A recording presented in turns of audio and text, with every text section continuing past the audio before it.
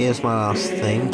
It's a First World War dated, 1916 dated, Luger holster. Camera does not want to focus. But there you go, there's the date. It's basically exactly the same as Fallschirmjager ones, because the left I just use brown leather, which is exactly the same as the First World War kit.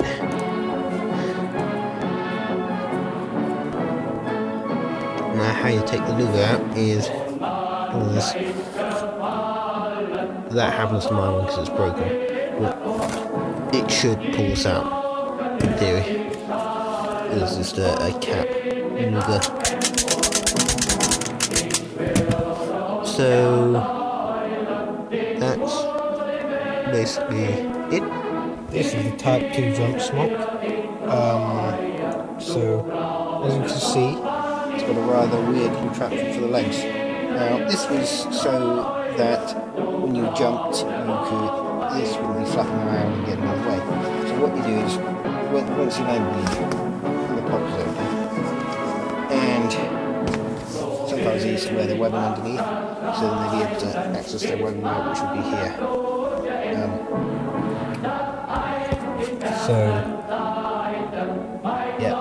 And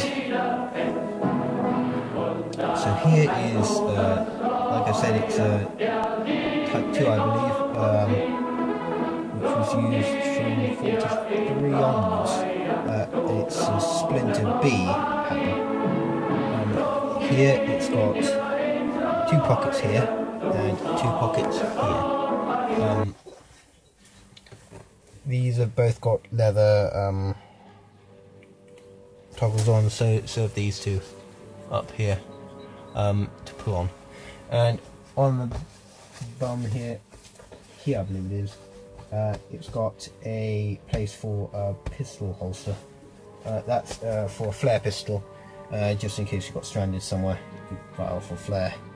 And also just to illuminate the battlefield if you wanted to surprise some Tommies. So the pockets are quite large. Inside my pockets I just got a Fallschirmjager helmet cover, Splinter B again. This I believe is 1970s, it's got 71 stamped in there, and that looks pretty official to me. So yep, I don't have a Fallschirmjager helmet at the moment, but I'm looking to buy one, a replica one obviously, because originals, one, they're really rare, 2, cost an arm and a leg. They probably cost more than parents salary put together. Anyway, yeah, these pouches here. The reason why it has so many pockets is so that if the Fallschirmjager got separated from his unit, or they knew that they wouldn't be resupplied, they can carry as much supplies as they need. So this will go up again. No matter. Anyway, so you basically get the idea. So that's that. So this is a Richard Underwood as well, and I got it with the rifle bandolier, and it cost 80 quid. That was really good. So I'll show you the inside now. Oh, also, another interesting fact about it is it's got these, which stop receives from flying all the way up, and it also helps you keep warm as well. And the good thing about it is this is all poppers apart from the front, which means that you can easily take it off if you need to. So here you can see the inside. It's got spaces here for belt hooks, but I don't wear them with this because I've only got one spare set and I'm going to use them on a different uniform. Anyway, so here's the inside. This is a Miltech one, I believe. There's the thing. So yeah, that's basically it. Oh, it's got a fake RB number too somewhere. Here's the RB number. Fake, obviously. Wouldn't have the Miltech stamped on it if it was. Anyway, so that's that.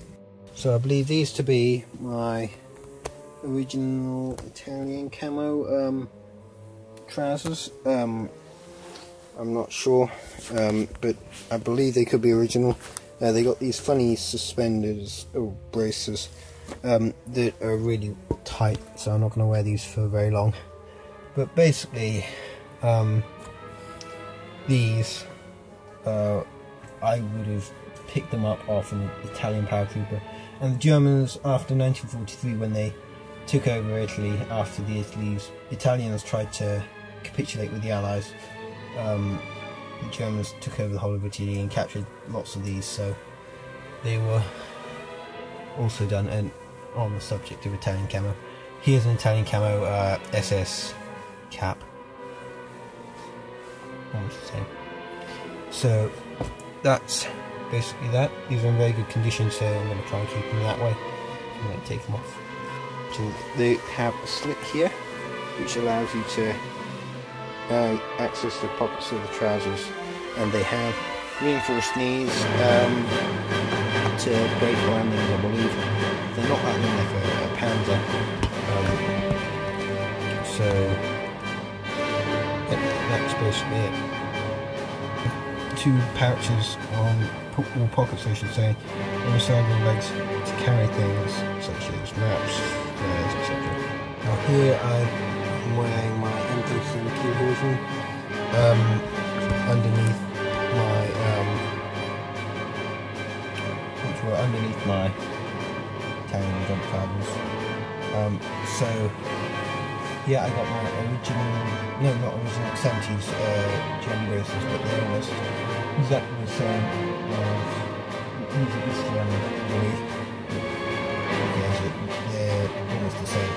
Now, I should be wearing a Fliegerbluser, but I don't have one, and that's not incredibly inaccurate, because what happened in Normandy and in Italy, because it got so hot, the Fallschirmjager used to discard their Fliegerbluser during combat. And for example, in Normandy, with some Fallschirmjager units, they used to discard them, and the lucky ones that managed to get out of the Fallai's pocket, quite a lot of them, when it turned up to December 1944 with the Ardennes campaign, kicking themselves because they discarded their lovely warm woolen tunics. So that's basically that. This is my mouse grey shirt. Take my braces off just to show it a teeny bit better. I modified this from an RF shirt. I believe I need to make sure I put it in the sunlight to fade it a bit so it gets more out covered. So, here it's got the pleats in the pockets here and here. That I made them by taking off the epaulets.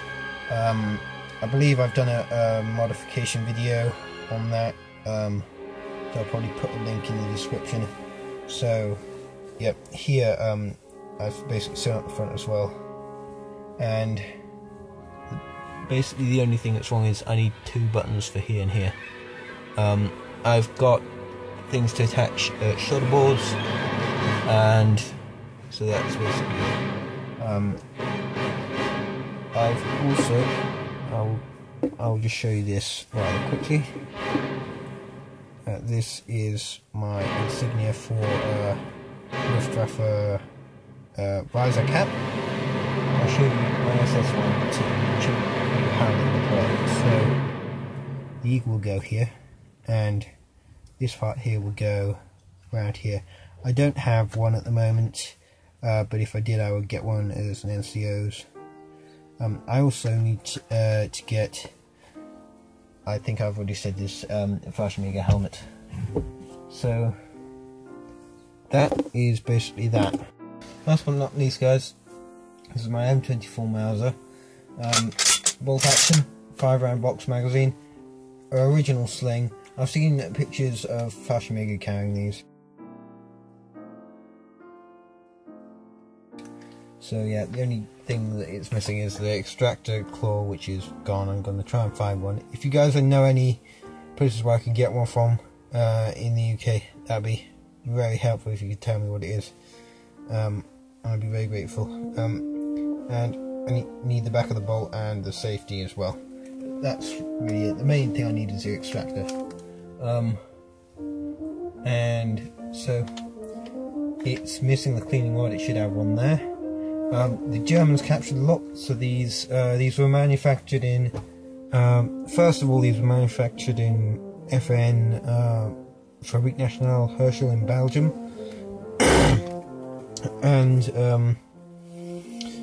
and then the Belgians basically used these, and they loaned these, and they made them on commission for the Yugoslavs and Chinese, but this one's a Yugoslav one, because the Chinese ones had markings all over the stock, and this has also got a German number inside the back of the bolt. I took the back of the bolt to bits and found in the spring, it's got a little spring here, some German serial numbers, so I know it's been captured by them. So the bayonet.